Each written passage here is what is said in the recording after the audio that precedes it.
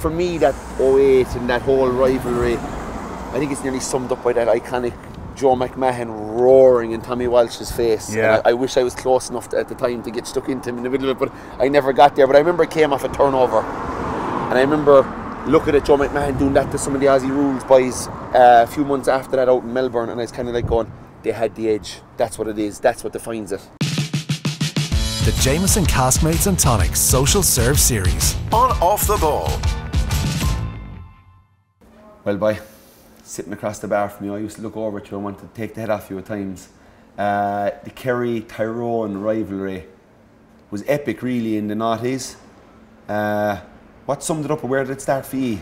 I know it was, for me personally, it was probably the rivalry between us was great because I think there were so many good players. I think in every position there was always a battle. Yeah. And there was and every man had his own story in it. You know, like there was always like maybe you and Joe McMahon, Tomas and Brian Dooher going up, and it was class. But for me, maybe I know we were kicked off probably, and it whetted my appetite for it was probably the '86 final, and maybe we didn't get it. We were leading by 6 or 7, and then it kind of should have been a free to plunk it. The father used to have. I tell you, the VCR tape was gone greyish. You know the way it'd go grainy back in the day because we'd watched it, rewinded it, and the famous one was the penalty, and the choice that was taken to tip it over the bar. Which, to be quite honest with you, if I was manager now, I'd probably be saying this Kerry team roll, tap it over the bar. We're going well.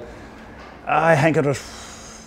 I know probably. There's the juggler talk, but if you'd have missed the penalty and Kerry had gone up and got a goal, he'd be the big, you know. It'd have been. Oh, look, he took. It was one of them. It was one of them decisions. Look, and you kind of live by the sword you die by it. And he took it, but probably at that time, Kerry, they might have been maybe coming to the end of it, but they were still a fantastic team. Like they'd still a lot of men that knew how to win. Yeah, I know. I was below in Tralee with the old man who was Barra originally but lived in Oma, and he showed me that tape on rewind, so I'm sure it was being watched a lot in Tyrone. So I'd say when you got your chance in that famous game in 2003 where I was in the crowd, you know, you'd been on the team a few years at that stage, we'll say the build up to that game and how good Kerry were perceived to be. They'd won the All-Ireland '97, they'd won it in 2000, they'd been blown out in that famous game in 2001 by Meath. Then you had the Armagh one where, you know, we felt again like he did in '86, we felt we should have won that All-Ireland.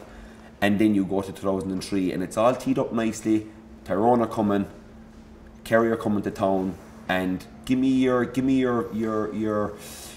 build up into that game. And you know, we all know that what happened, but give me the build up to what was talked the week before it. We probably for us for the week before it, we were kind of going in and we probably thought that it was looking on it that we never really we were coming down the line of no respect, and maybe that was hard maybe for us because I know at the start of the year a lot of pundits, whatever, were all saying Tyrone are kind of an under-21 team, they're a good youth team, and they were harking back maybe we got beat by Sligo the year before. We were lame enough getting beat, and they were saying they don't have it, and we felt maybe that Kerry probably wouldn't respect it. We watched the videos and we watched what we thought, and we watched our Armagh game, but we thought probably this was our time to shine, and we thought for us to get any respect on the country stage, we had to beat Kerry, and plus we were confident because probably you look back to '97,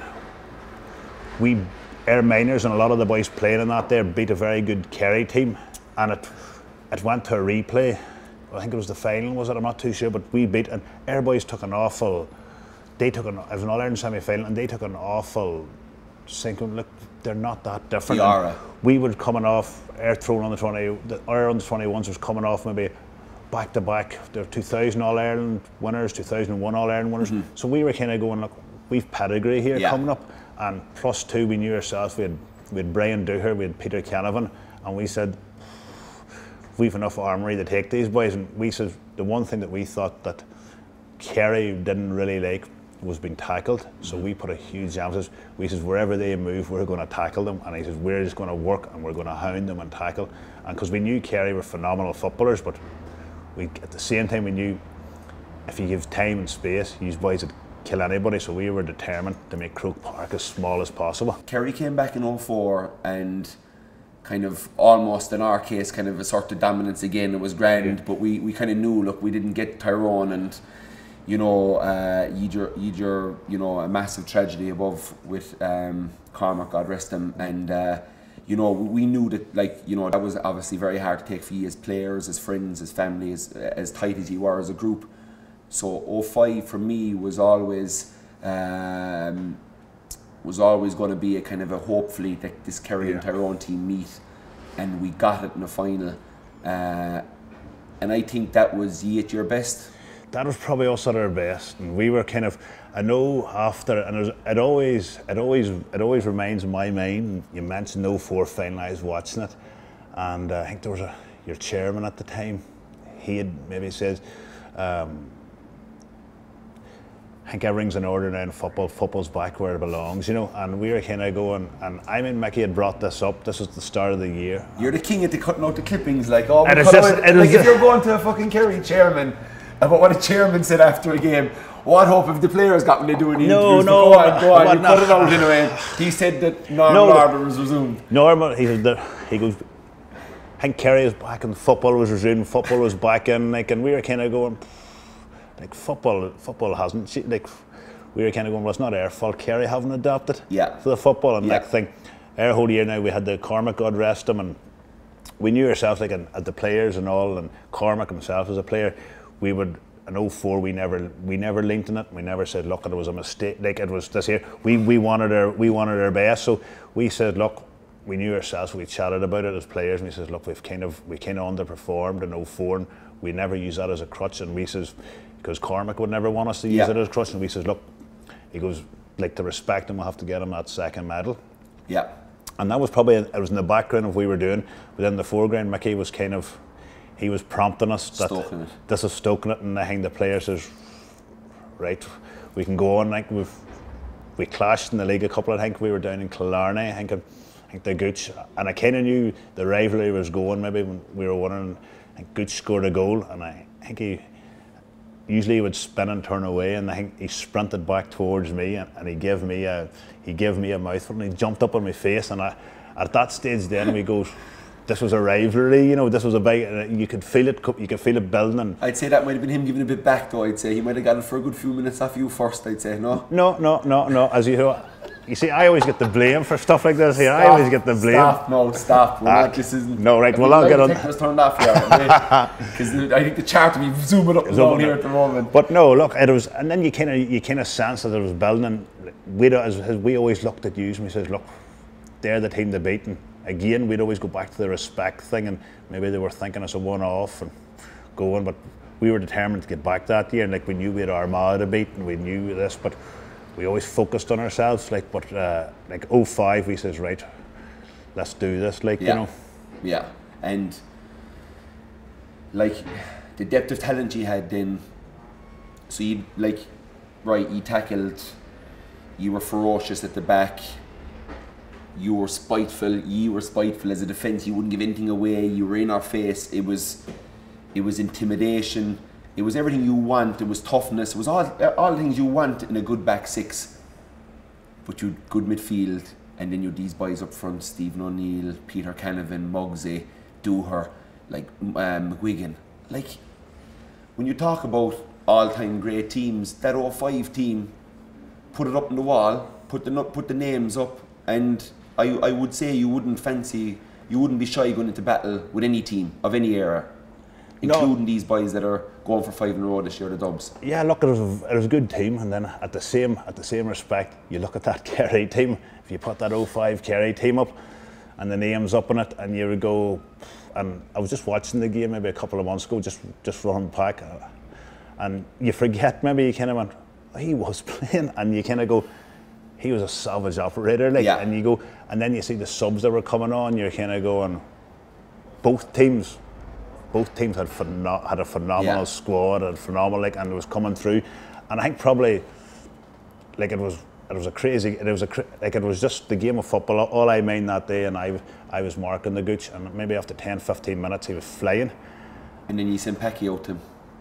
No, Packy's his own man. Packy can do whatever he wants. Don't worry, Packy, will you go out and sort out the small foxy fella in there and turn it forward, give Ricey a bit of a hand. But then I turned around and I was kind of going, this game, and it was great to play in, and I'm going, I says, this game's playing at a phenomenal rate. Yes. His pace and going, his movement, and we were kind of struggling a bit, and then we got that goal just before half time where Muggsy and Peter worked in together. It was a fantastic finish, and then I think once we kind of got ahead, you were always tough. We said we used to always kind of be trying to get ahead of you because it'd just force you to come out and play. You were obviously the kings of, and you're right, we had to adapt after a while, because in 2003 what you came with was kind of, it was the start, it was the start of the kind of a different type of tactic rather than what was going on for 30 years previous, which was fellas catching it and kicking it down the pitch and made the best man win and made the best team win. Whereas you were going, hold on a minute, we can maybe drop a fella here, tackle a bit harder here, push him down this side. That 2005 final, I was in the bench. I played full forward for the club that summer in a few games in the championship and played really well. And Chris Lawn was coming out and I met him above at a gig above in Cookstown at Muggsy. And I was saying, Jesus Christ, you're a lucky boy that didn't bring me on that day inside around the edge of the square. I said, you came out, you were looking like Coo Cullen back there catching ball. But I wasn't, because I never fancied myself to be good enough to be a Kerry full forward, including 2005. Yeah. But I always remember the end of that game kind of going, either me or Quirky. I was kind of going, it was kind of like that 3 or 4 point game. I was kind of like going, I always wish Jack would have thrown one of us in. Not that we would have caught the ball and got a wonder goal, but you know what, the breaks that come off big fellas in around the house, and you need to get a lucky break when you're coming up against a kind of a situation like that where your backs are to the wall and you have to pull something out. But like looking back at it, you deserved that All Ireland. You were the best team that year, and I think it was a real, as you said, a real testament to what happened, unfortunately, in 2004, that you were able to do that for the community and for that team. That game in 05, obviously looking down as a sub / fan / impact player / whatever I was going to be. You went at Gooch hard, but like you were known as this tight, sticky cornerback, in-your-face cornerback, but you never got enough credit, I felt, for how good you were going forward. You always made the right decision when you got forward. I don't ever think you forced anything. You kicked your points when you ran. You went on and you gave it to the scorers. You were a good decision maker up there.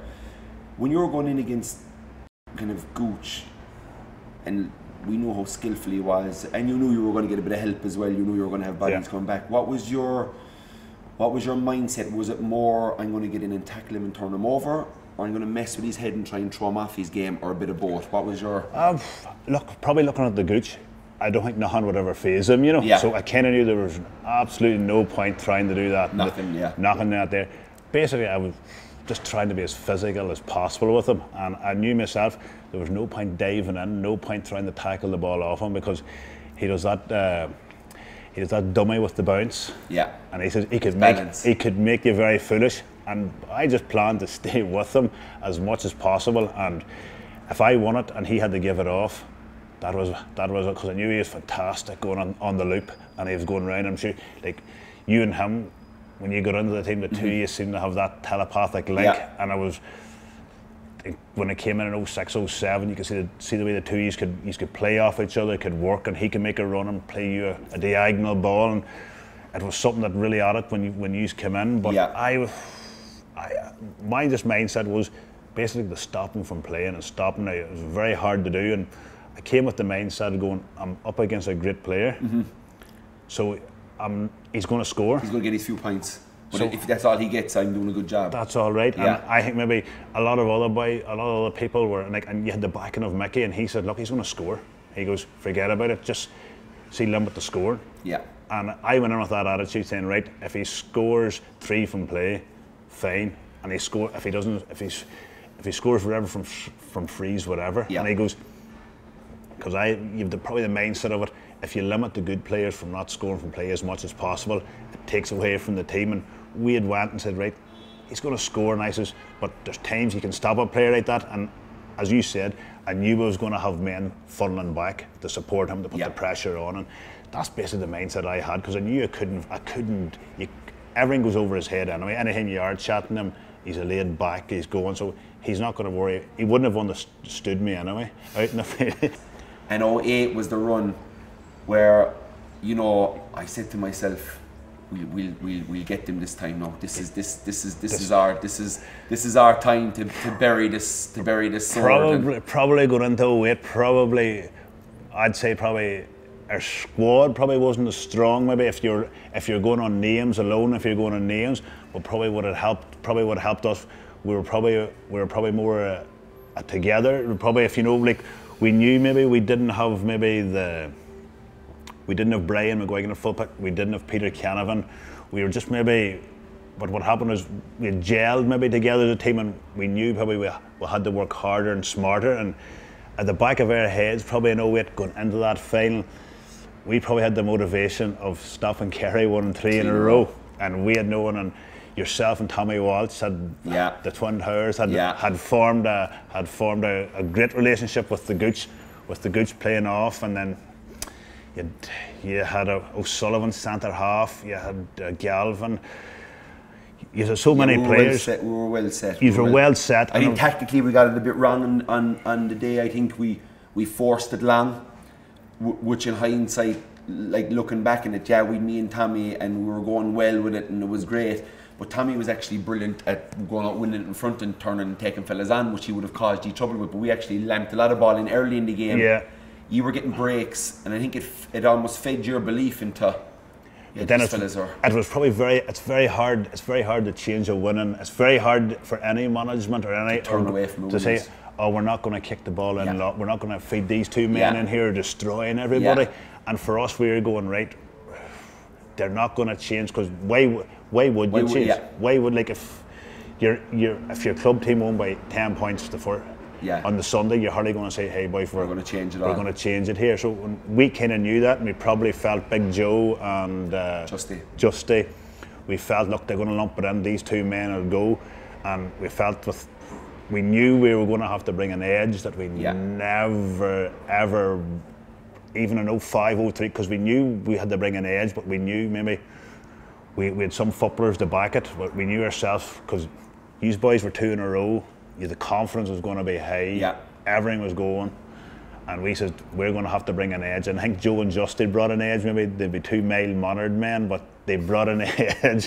What I was ever saying, we had all beards, which I still haven't shaved off. I know, you're still living that way. I'm still living that. I'm still living that dream, mate. The dream never dies. But we had probably fed into a thing that, and probably what suited us, that no one expected us to be there. Like, and Tyrone, we got beat by Down after a replay, and I think I gave away a bad goal after extra time, dropped the ball in, and we were being kicked, pillar the post in Tyrone, and we were told we were done.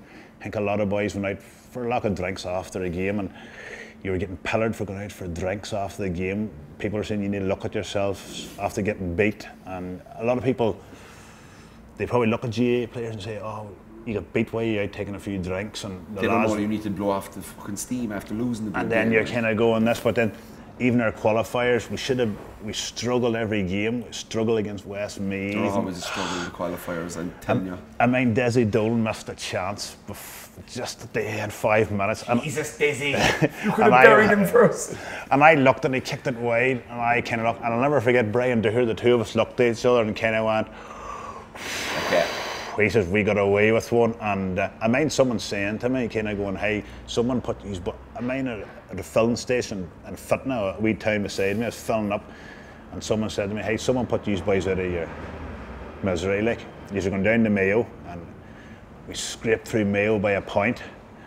And I met the same fella at the filling station. He goes, we're playing Dublin, and he goes, you're going to get hammered, Dublin are flying. And I says, he goes, I'm not going down, it's a bad result. And I said, dead on, you're filling the diesel. We were lucky we got a break, we got an extra week's rest. Okay. We trained like demons. And I started sensing something after we trained. I said, geez, we haven't put a session like that there, real on the edge since 05. Okay. Beat Dublin, we came out, blew Dublin away by, I don't know how many points, we just blew them away. I was filling diesel, and the same boy in the same town came Jesus out. Christ, you're doing some driving. I was driving all over the place. He must be taking up personal residence there, he is. He came up to me and goes, hey, wasn't Tyrone like a funeral? He goes, I don't know what people's getting worried about. He goes, I always had faith in We're you. going to win the All-Ireland. And I looked at him, I was kind of going, are you mad? They lighted themselves in and it came back, well look, Tyrone, we came totally under the radar, and look, we had Wexford in the semi-final. And Stephen O'Neill, was that the time that Stephen O'Neill kind of came out of the woodwork? We were hearing all these rumours down here, Stephen O'Neill's back in with the boys. And he was such an unbelievable player that you were kind of like, I hope that's not true. Stevie, he came back, must have been a couple of weeks before. Yeah. I think Mickey had floated the idea with the players, and in fairness to boys. You're like winning an All-Ireland, you know how good Stephen O'Neill is. Bring him in. We're going to take, and like, but you're always aware as a player, for myself, like you were starting, or you were playing every game, but you kind of had to float it to 21, 22, 23. Yeah, you do, yeah. And you always have to take there, and in fairness, the boys came up and said, boys, we want to win this. We want to win this. We want to win absolutely every chance possible. And that's the sign of a good together team, that if they're not, if number 23 isn't going, hold on, no, Stephen O'Neill coming back, he might take my place, I don't want this at all. No. Whereas like it has to be the bigger picture at that stage. I think Owen Mulligan was on the bench at that stage, and he wasn't getting on, and I think Owen came out and he spoke, he says, well look boys, he's one of us. Yeah. And he says, I want him here. And once that was said, we go, look, you're away. He came on and I always, like you look at big games and you look at how close that game is. If you look at the save by Packy led on Declan Sullivan, his stud turns that around the post. That's probably us winning the game. You go back to Dooher's point up the sideline, which is one of the greatest points of all time in the GAA in my eyes. But like,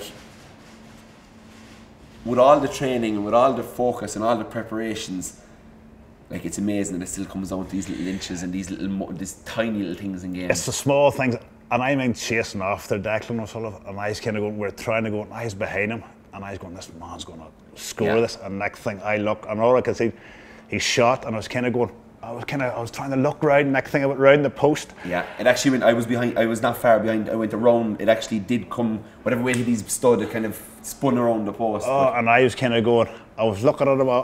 I went running up to him. I says, "Oh, you big." And he says, I couldn't believe it. And he was only on because John Devine's father. Dad died the night or the week before the game. He passed away. It was very sad. It was the night before. It was the night before. John had he got the news. You know, he was sick, so it was hard for us. But and then we had that probably extra motivation too going into the game, and we were kind of going, it'd be unspoken, but it'd be there. Look, we'll do this. We want to do it for him. And like we had talked, and look, probably going into the game for us, we said, look, this is a chance to get back, probably to redeem ourselves from 06, 07. Like we had won Ulster in 07, and we thought we were back, and Meath came out of the woodwork, and I actually got the worst roasting of my life in Croke Park, and it was hateful to be there, and you were kind of going, but we were just seeing this Kerry team. I know a lot of the media had said this was going to be for team of the decade. And so go on, who was the team of the decade? Tyrone. Straight off. Straight off. No, for me, we had never really discussed it that much. And it was kind of. We don't either, but fucking we're discussing it now. No. Let's go. For me, I'd say, like, he's won 4 in the decade. 5, sorry. Don't forget that one. I don't forget that one. But it's 5 versus 3, obviously, but it's the fact that you've beaten us in 2 finals, and it's always a debate, really. And if you look at the teams if you take out our 2000 win, which was a very different team to the 04 team, we'll say, those fellas kind of went from there to there. But it was always, if we'd have beaten you in any of those finals, it's obviously the easiest answer of all time. But the fact that we didn't get you in one of them, it's a debate that both camps was going to say. Both camps was going to say, and which would lie with me, and I wouldn't be up for it or saying, oh, that's now. I would say it the slag Kerry ones. Yeah, of course. It's not even a thing. Like, we're not going around now like, oh, we're the team of the decade and this decade. It's no thing. But what it really was is, who were the better team, Kerry or Tyrone? Because we were the crowd that had won. We'd 8 All-Irelands between us in 10 years, so you were kind of. And it was kind of, to me, I always put, of course, as a throw man, you'd always say you're a wee bit above this here. Yeah. But I would probably look at the 2 teams, and if you go player from player in each squad, like we were pretty much even. In my eyes, we were pretty much even, like, and probably 08. In my eyes, you were the better team coming in, and we were just as you got we were hanging on. We were goal after half time. it was probably Jesus Christ. It was probably one of the it was one of the worst goals that I ever scored. As I always say, that Tommy McGuigan. Tommy always. Padraig slipped on the line, and Darragh Shea was there, and it was I remember you know the way when you're full forward, and I'm sure you were the same when you were cornerback and you're looking down at your team scoring. But when you're full forward, you're looking down at your team conceding.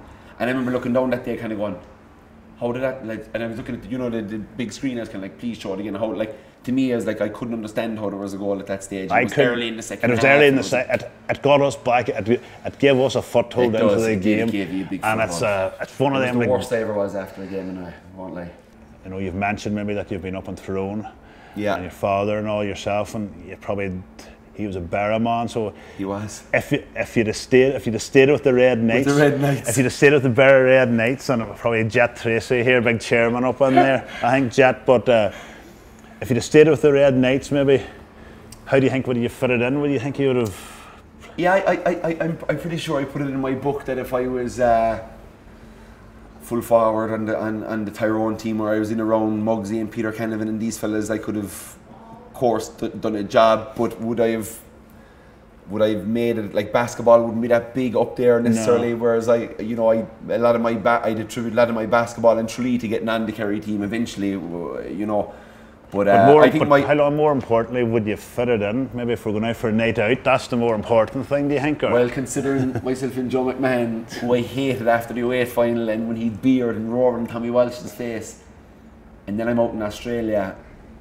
And I'm kind of like going, yeah, I'd go into war with this fella any day. Like, I'd just seen him in action. As soon as we played Australia, I saw him roaring in an Aussie's face, like, and I got a bit of a G up from it. And I was like, this is what these Tyrone boys are at all the time. Like, if they're all at it, and then when they're all at it, like, because you were all at it, you were at it, Gormley was at it, Philly Jordan was at it, you turned over a ball, you were roaring.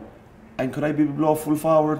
Roaring you on, telling you, go on, Ricey, give it to him. Absolutely, I could see myself doing it. So, the Barra Knights, I probably would have ended up actually playing with Oma St. Ended. So I probably would have. I was in class with Joe McMahon when I was 5, when I lived up there for a year in Oma. So I was in his actual class. We only found that out when we were out in Australia. But absolutely, I think I could have fitted in. I think I could have fitted in. You might tell me better, but I think I could have. I think I could have fitted in there. I think you could fit it in the best. I have the trash talk to cope with club football in Tyrone. I'd say I'd probably be kilting a few club games, but we'd I've survived, so it's all right. The Jameson Caskmates Tonic Social Serve Series on Off the Ball.